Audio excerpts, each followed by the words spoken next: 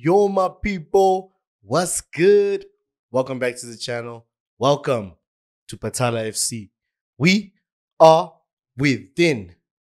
And yes, we are here for the traditional review or preview of our game against Manchester City, with Chelsea making it to yet another domestic semi-final. That's why he's the GOAT!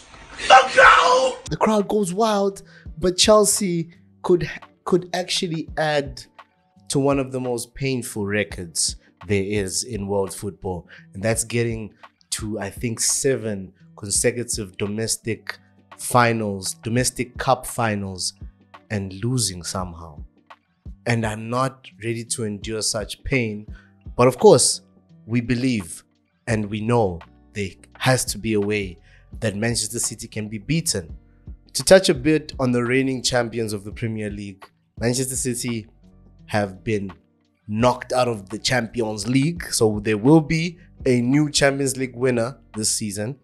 And a quick one, I'm going to do predictions because as a neutral, it's always interesting, and it's been wonderful watching the Champions League from a neutral standpoint. I believe PSG beat Dortmund, they get to the final. I believe Real Madrid get to the final. And I think PSG win the Champions League. May the force be with you. Not gonna say it again. We move. And 2 points. Yes, we'll address the lineup for the Manchester City game. But firstly, solution mode. This would be solution mode 4.0. But I'm not gonna name the video for solution mode 4.0. I'm gonna just try to explain how we can unlock the potential of our team. And of course, the key component is Cole Palmer. Cole Palmer, if we look at his heat map across the season as well as in the game against Everton, Cole Palmer is given a free role in Chelsea. He's given freedom to look for space anywhere on the pitch to impact the game. And Cole Palmer is comfortable doing this for Chelsea. And I think he does it so well as a cam. Against Everton, he tormented the midfield. He tormented everyone in midfield, really. And who helped him in the back line? Yes, both Connor and Caicedo. But we have to be honest, and we have to state just how good Moises Caicedo was against Everton. And why was that? There's an element of Moises Caicedo's game that we are yet to see at Chelsea. And that's him being the outfield pass man. We can say it that way. Rather, to put it in better terms, when the ball is received by Caicedo, Caicedo needs to be the man to look up and release us on the attack. Chelsea don't mind taking on defensive pressure. We don't mind that, but it's about who releases the pass to get us moving. Many a times in the midfield three of Gallagher, Enzo, and Caicedo, Enzo is the man that we look at to make that pass, spring the pass and move us forward. But Enzo loses possession a lot. He seems to not be very comfortable under pressure, and he seems to be an emotional player. Emotional player in the sense of arm around your shoulder, convince you that you're good week in, week out. Whilst I don't see Caicedo to be of that mold. If we look at what Caicedo used to do for Brighton in deep lying positions, Caicedo receiving the ball under pressure from a lot of players, he's still able to keep the composure and distribute passes left. Oh, sorry. That's my right, left, every direction. Moises Caicedo's passing ability is being held down. We're not using him to his full potential. And how do we use him to his full potential? Conor Gallagher playing alongside him rather than in front of him, because Gallagher has no interest in going beyond the center line unless he needs to. And Cole Palmer's free roaming ability allows us to always have a man in space that's available for Caicedo's pass. And it frees up space on the wings, because Cole Palmer with time will become a man that needs to be marked, and not marked by one but at least by two. That creates more space for players in the front line. But Moises Caicedo's duty to receive the ball under pressure needs to become a thing for us. We need to rely on him going into next season.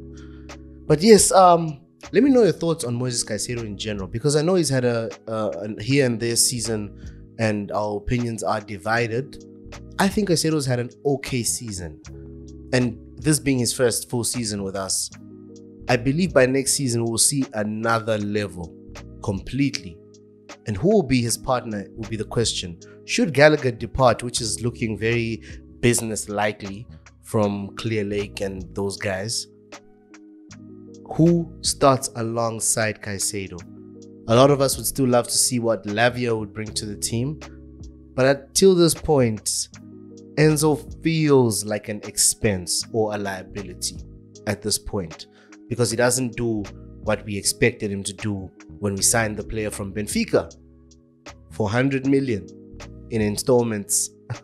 But we move. We'll be playing the champions in the semi-finals of the FA Cup. We finally reached the point of suspense. Can Chelsea do it? Can Chelsea do it? Will Chelsea do it? Yes, they will. Damn, boy. They have to, right? Lineup wise, Petrovic in goal, obviously. We only have that option, really, unless Bettinelli decides to finally show up.